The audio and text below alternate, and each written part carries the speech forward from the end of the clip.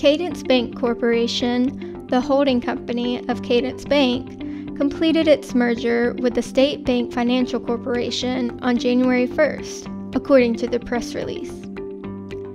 Here are some facts about the two companies. Cadence Bancorporation has $11.8 billion in assets as of September 30th, 2018.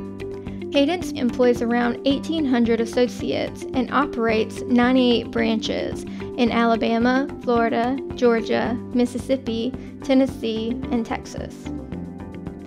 State Bank Financial Corporation has $4.9 billion in assets as of September 30th as well.